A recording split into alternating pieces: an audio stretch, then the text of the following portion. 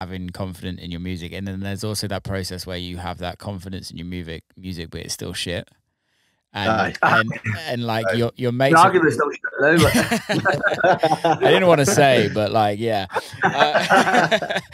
But I think like, yeah, there's that part in your when you're like start writing music and you think you've made a banger, and then all your mates are telling you that it's an absolute banger, and then you go back and listen to it like a few years later, and you're like, what the fuck was I thinking?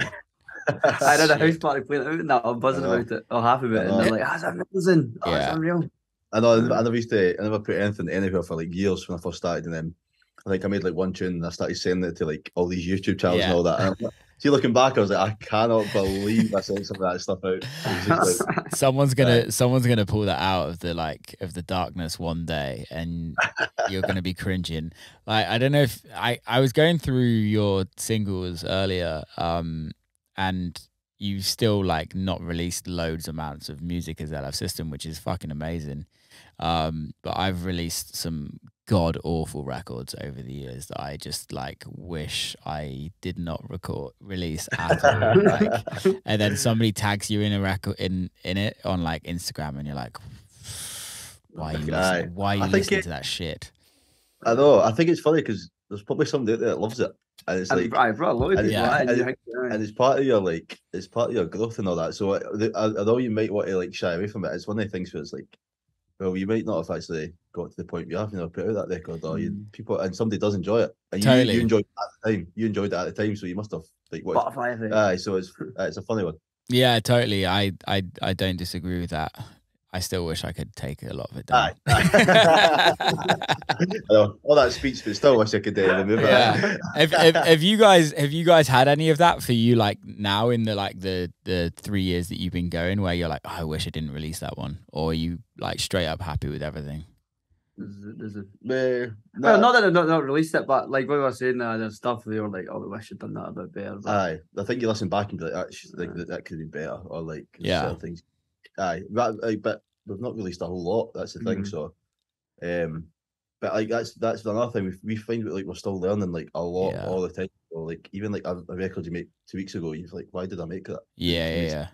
That's interesting. It's interesting how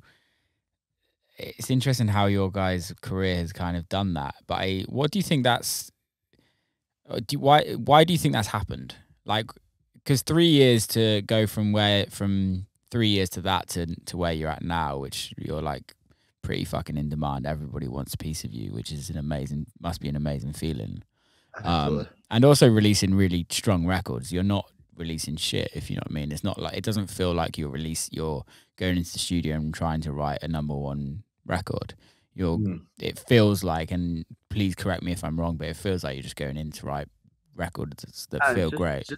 It's just a lot of it's been having mistakes, to be honest. Just being persistent, and make sure like just try to make stuff that you already like, and then having fun. And then usually, like especially the people want music campaign and stuff like that, and even Afraid to Feel, there was never any pressure on it. It was just I think it's one of the tunes that took about half an hour. You know what I mean? It just came like, and it was just like, it's just something to play in a club. That's why it was a club of like what Sean had already done. We just made it a bit heavier and then put them together. And then I was just, there's never been any like pressure of trying to go out there and do something to get to. Obviously, you want to get to this point, but it's never been like, oh, we need to do like this, and then that's how it goes. It's just been happy mistakes and luck. Good luck, I suppose. Luck is the key, right? It totally is. I think that's like the way. I think we've talked about it, like moving forward as well. That attitude like can't really change. Like obviously, once people expect more and stuff like that, I think your attitude might want to change to be like, we need to produce again. We need to produce a big record again. But I think the way we do it is that if it happens, it happens, and if we're just going to make records that we like and we enjoy and we have fun with the studio, so if it does happen, it happens. So I think that's the amazing thing about like the more of the underground part of the scene, though, right? Is that you can have a really big record, and not every other record you release has to be big, because you're not trying to sell tickets to like stadiums and things like that. It's not like we're playing in clubs and festivals, which although like, yes, you want to be headlining, you want to earn more money because you want to sell more tickets, like the pressure shouldn't be as high or as much, because we're playing clubs, we're playing club records, like you're playing techno music. It's never intended for chart music. That's like, it's not. Luckily, for the stars have aligned, for some reason the dance music and the charts now is booming. Yeah. So I was lucky that the time that we done it, that because it was never made to be in the chart. Like, we never expected it to go in the charts. We wanted to play at the clubs. Yeah. So it's just so like, we don't have music to do that. It's just underground scene is like we make it to go in the clubs and then. So, and like you say, that's like, that's not going to change as well. But it's not like all of a sudden we're going to start writing pop records of that. We're still going to try and make, like, because we've got a lot of stuff that nobody's heard. Yeah. That's completely different and like synths and underground and but that'll come out eventually. But like ease people in it. But we're never going to keep we're not going to keep chasing like to keep making our number one record. That if it happens, which is exactly what's happened this time. Yeah, I think it's a really nice like perspective to have on it, and to be in a position where you guys are at, and not necessarily be putting that pressure on yourselves, and not having the external pressure from like labels and teams going, you need another number one record. And because I think that just takes the whole fun out of it. And especially it's so like, realistically, let's be honest, you've had a year of career with touring as LF System because of COVID for 2 years, if you know what I mean. And now it's like, it's happening properly. If you were to go into a situation where they're like, you have to write more and more records, it must be it would be pretty shit, to be fair. I've got friends that are pretty big in pop, and that is literally all they're trying to do, just write hit records. And I couldn't even imagine the pressure that you kind of have to go through to get that. It must be a weird feeling, because like you almost must lose the life of it, of wanting to actually do it. It must be like, I need to just like manufacture the records rather than enjoy what I've got. So it's but we've been lucky. Like Warner, they've been really good with us. They've said from the start that they just wanted to put out music that we were, you know what I mean? So and like the next record and stuff like that, nothing's changing. It's all so similar that we. I think they're hoping for it. I think they get us a wee bit more. They get excited. They want number one records at the end of the day. It's Warner.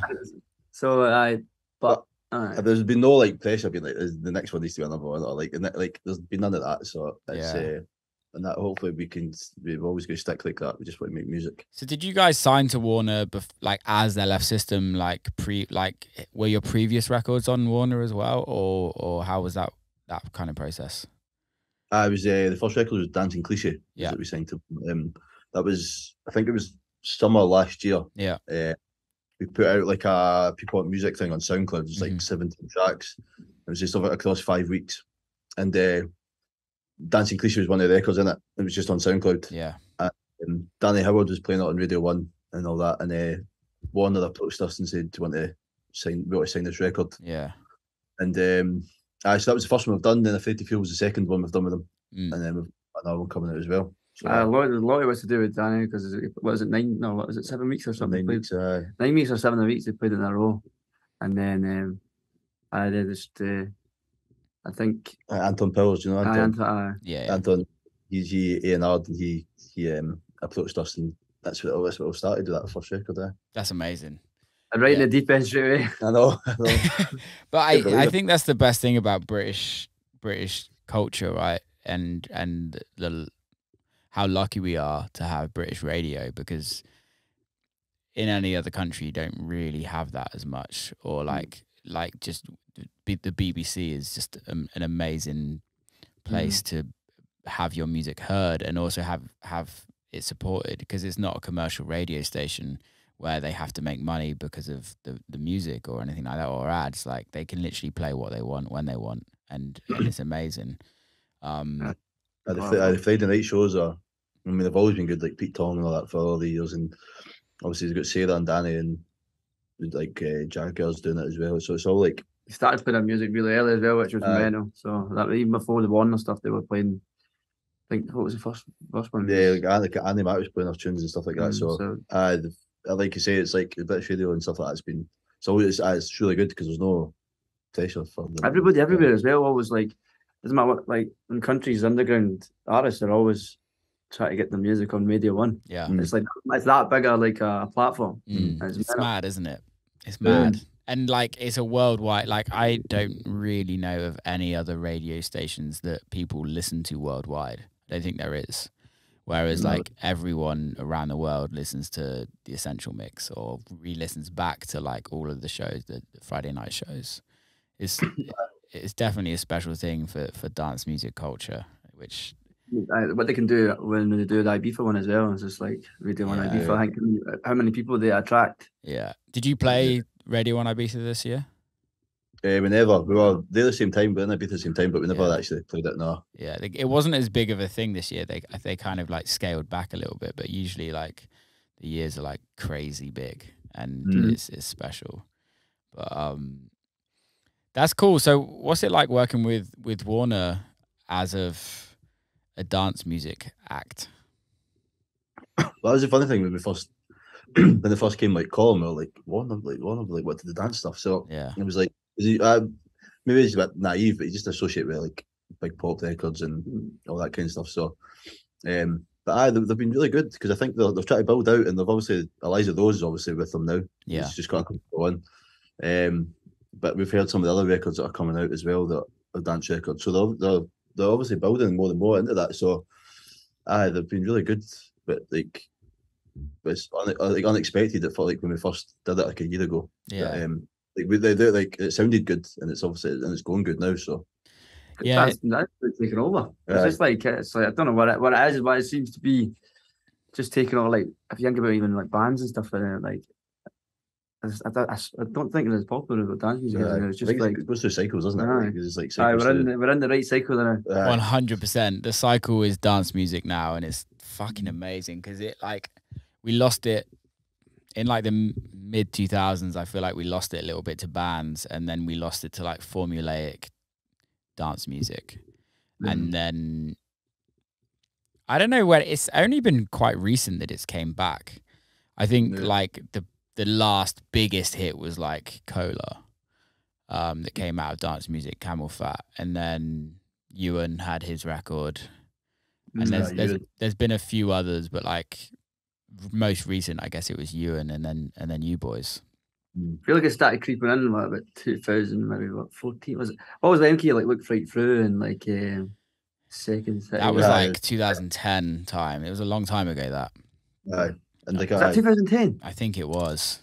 14, I think. Was it? Oh, maybe 14. Was it? Let me check. Started creeping back in. We were 18, so that was. So that was. MK. But now there's blow up eyes talking like your Ewans, and I definitely just released 2010. 2010. Yeah. That was it. What Second City? Was that Second City? They called it Route 94. Say that again. Route 94 or Second City? Is that what one was that? That was the Storm Queen MK. Oh, yeah, I thought I was talking about. Oh right, yes, the Second City, and then you got the Route 94 as well. That was a strong era then, because then you had Jack Breach as well at the same time. There was like some really, but then it fell off, and then Kaiser as well, wasn't it? Yeah. That was a really interesting time as well. But it's fashionable. It's fashion. It's music's just like clothes fashions. It's like it goes in and out, and like now everyone's wearing 90s gear and listening to disco records again, and it's fucking amazing. I thought we snuck in that disco train.